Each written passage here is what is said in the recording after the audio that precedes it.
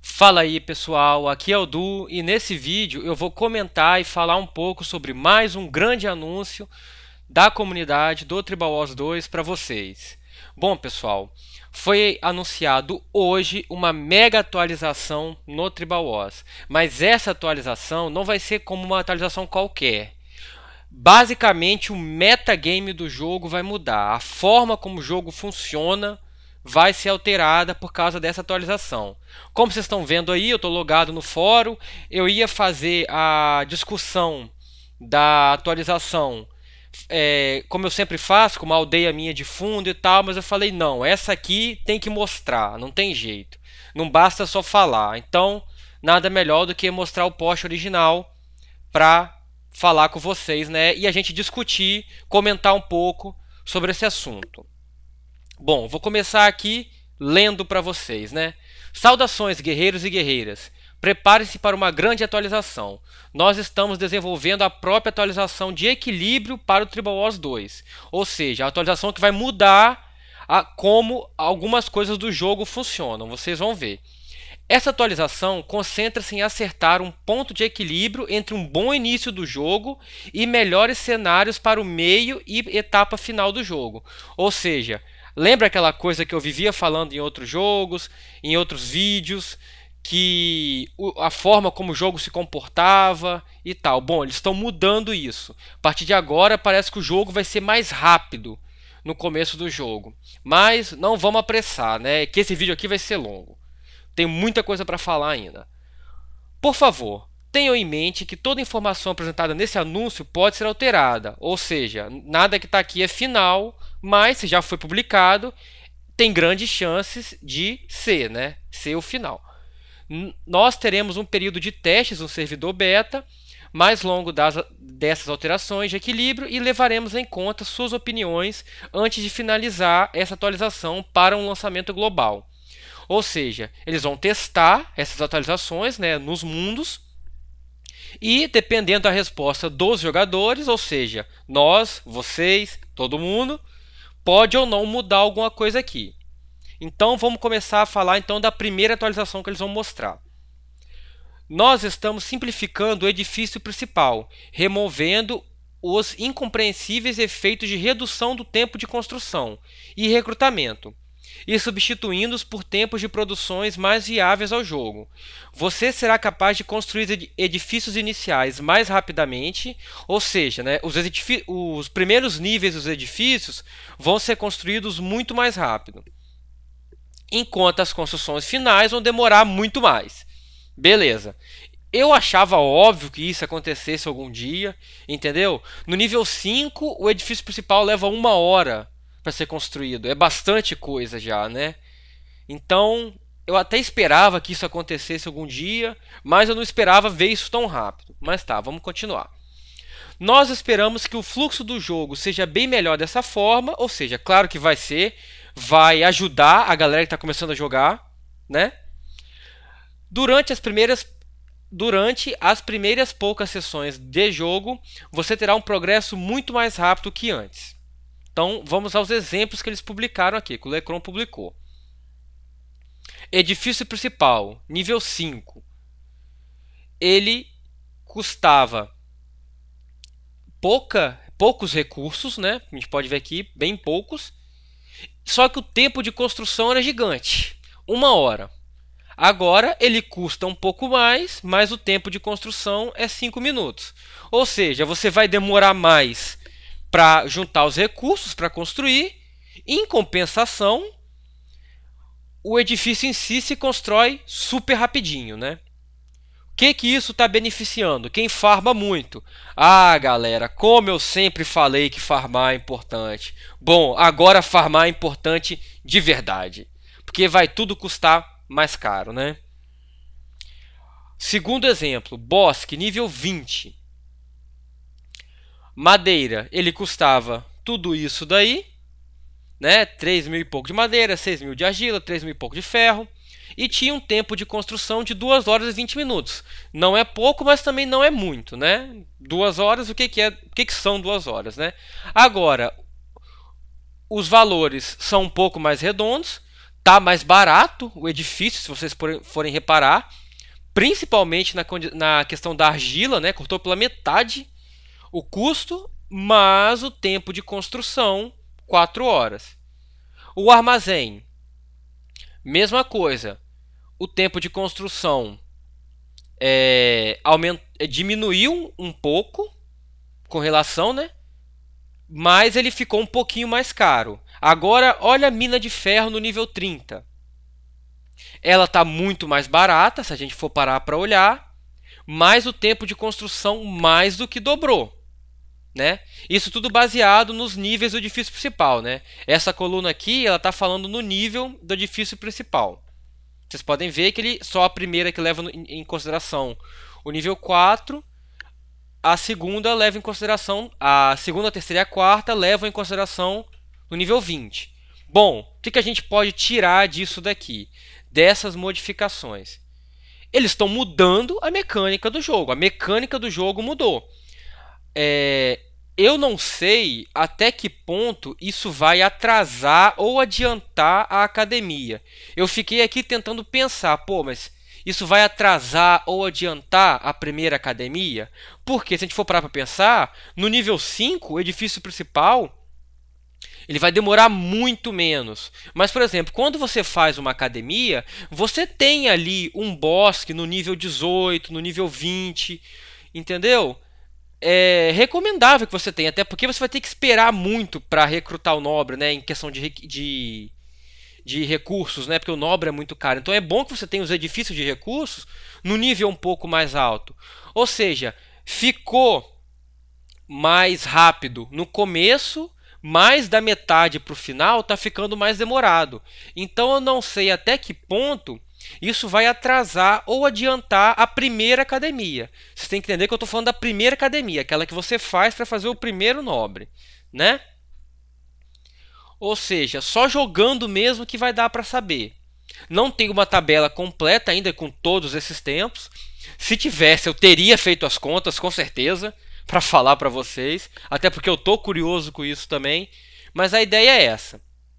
Os edifícios, de alguma forma, estão tendo os tempos de construção e os custos bem balanceados. Algumas coisas ficaram muito mais rápidas, outras ficaram mais demoradas e mais caras. Ou seja, a ideia é, agora vai ser muito mais fácil você colocar uma aldeia com 4.000, 5.000 pontos, mas vai ser muito mais difícil colocar ela com 11.000 do que é hoje, né?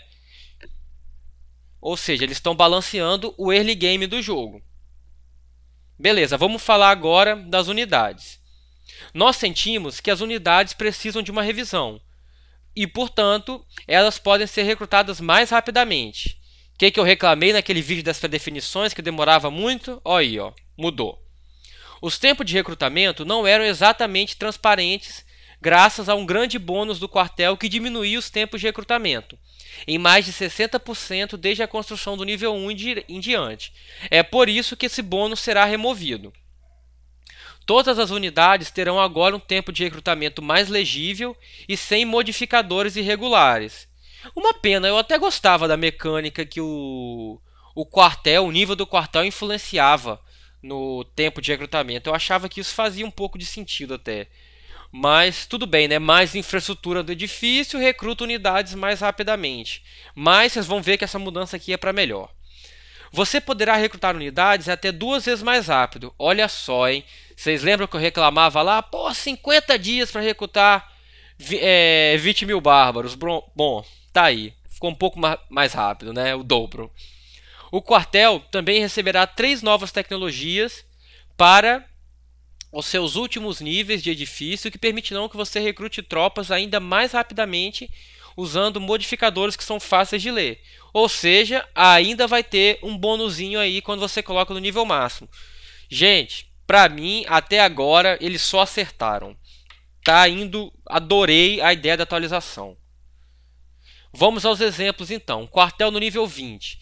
9.000 lanceiros, 6.000 espadachins e 5.000 arqueiros. Isso dá 20.000 de população. Levava 55 dias, agora 24 dias. Menos da metade do tempo. 5.000 cavalarias leves também vai dar 20.000 de população. Eram 26 dias. Agora são 18 dias. 20.000 vikings, 66 dias. Agora são 30 dias. Ou seja, como o próprio Lecron disse aqui no post, menos da metade do tempo. Fora de sério, né? Acabou aquela gastura de ficar 1 milhão de anos esperando tropa recrutar. Muito bom. Vamos continuar então. 2 outros edifícios também receberão atenção para simplificar a jogabilidade. O Salão das Ordens, que agora terá apenas 3 níveis de edifício, e o Hospital, que se tornará mais significante, com mais que o triplo da quantidade de leitos para as tropas feridas. Tudo que eu reclamei até agora nesse canal está sendo consertado. O Salão das Ordens ser um absurdo de caro nos níveis finais e não melhorar praticamente nada, né? Melhora a cunhagem de moedas lá e tal, mas eu acho que no nível 6 ou no 5 já não faz mais diferença, né, na quantidade de moedas. E o hospital, que eu também reclamei naquele vídeo do hospital, né? Que era muito pouco, que não fazia diferença nenhuma no late game. Agora eles estão alterando isso e fazendo o hospital mais relevante. Muito legal. Mais que o triplo talvez ainda seja pouco. Podiam ser aí uns 2.000 leitos, eu acho, né? Que ainda não ia ficar ruim no late game. Subir mais o nível do edifício, botar ele com 30 níveis e botar leito pra caramba, né? Não sei, né? Talvez ficasse um pouco OP, mas vamos continuar lendo. Ainda os conjuntos de missões serão refeitos completamente com todas essas alterações. Legal, né? As missõezinhas lá vão mudar. Você verá mais missões e mais recompensas durante o começo e o meio do jogo. Quer dizer, as missões não vão acabar ali logo no primeiro nobre, né? Nós também vamos incorporar o depósito de recursos e a segunda aldeia para guiar novos jogadores durante a exploração do jogo. Ou seja, provavelmente vão ter missões envolvendo esses dois, né? Para ajudar o pessoal a entender melhor. Muito bom. Isso é uma medida que eles estão melhorando a usabilidade do jogo, né? Para o player que nunca jogou Tribal Wars 1, que é totalmente novato no 2, nunca leu nada a respeito, jogar um pouco melhor, né? Entender o jogo mais rapidamente. Tribal Wars 2 é um jogo complexo, né? Então eles estão melhorando assim a usabilidade do jogo, a forma como um novato entende o jogo. Eles estão diminuindo essa curva de aprendizado, né? Tornando ela mais rápida.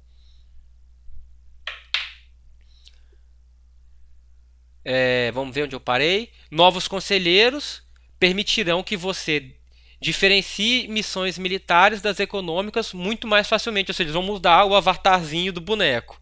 Bem legal isso também, essa preocupação estética, né? Vamos ler as mudanças.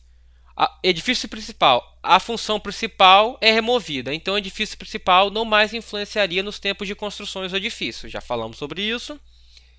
Quartel. Não mais influencia no tempo de recrutamento das unidades. 3 novas tecnologias aceleram o tempo de recrutamento e são adicionadas. Sargento, nível 10. Tenente, nível 20. Capitão, nível 25. Muito legal. Então a mecânica continua de uma outra forma. As tecnologias existentes também foram movidas. Teto reforçado do 23 para o 16. Áreas maiores do 19 para o 14. Academia militar do 25 para o 23. Ou seja, você consegue essas tecnologias mais rápido. A patrulha foi movida para o nível 14. Ou seja, a patrulha não está mais no nível 15.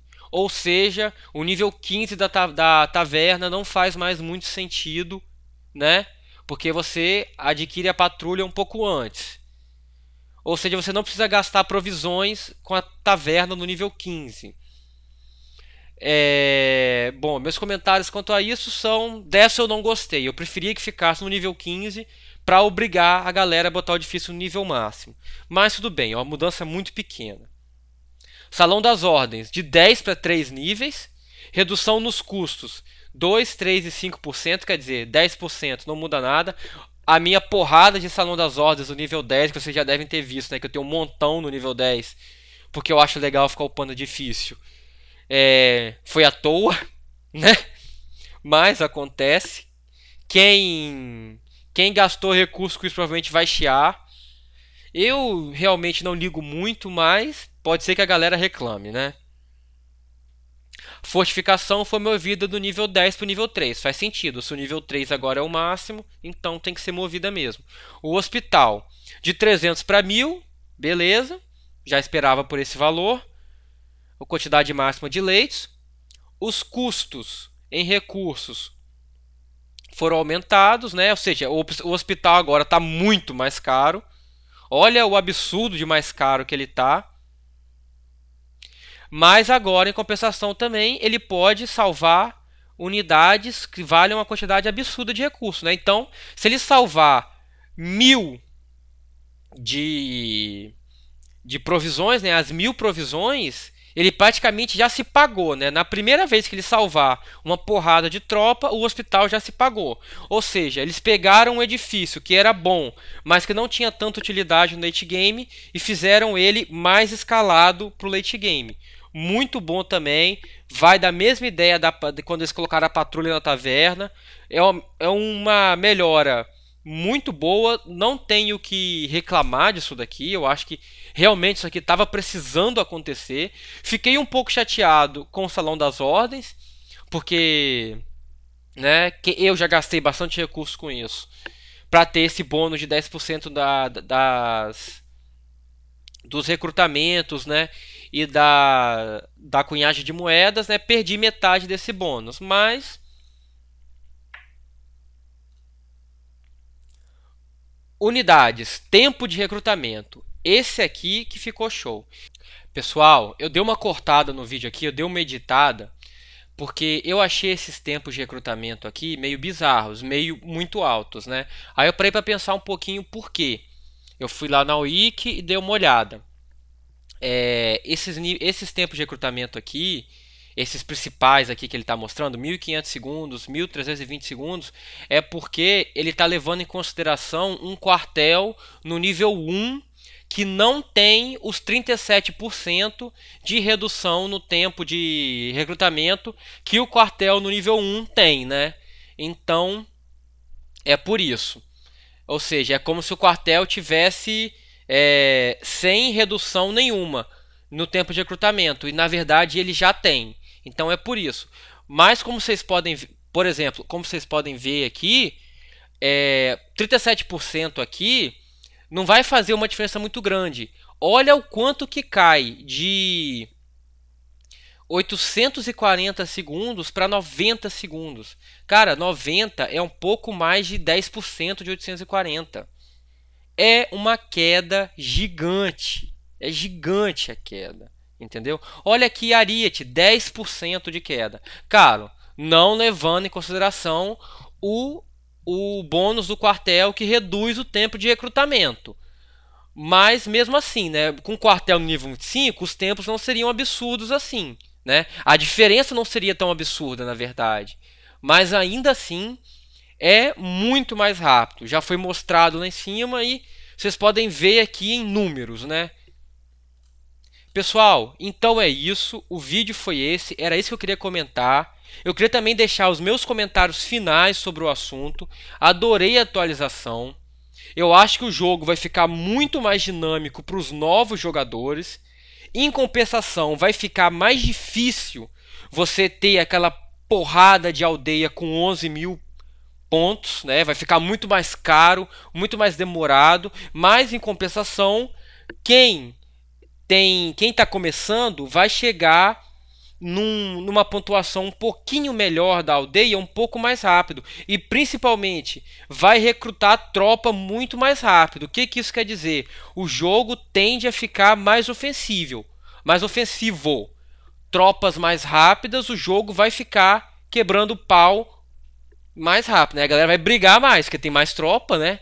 Ah, não ia atacar esse cara aqui com medo de perder tudo que eu tenho e demorar uma porralhada de tempo pra construir tudo de novo. Agora vai demorar menos, a galera vai atacar, vai mandar ataque mesmo. Então, adorei. Vai tornar o jogo mais rápido, de certa forma. Vai tornar o jogo mais ativo, de certa forma, também. E eu acho que a ideia é essa. Eles estão mudando o metagame do jogo. Eles estão mudando a forma como o jogo funciona. adorei demais a mudança. Realmente me surpreendeu. E eu acho que é isso. Não tenho mais muito para comentar.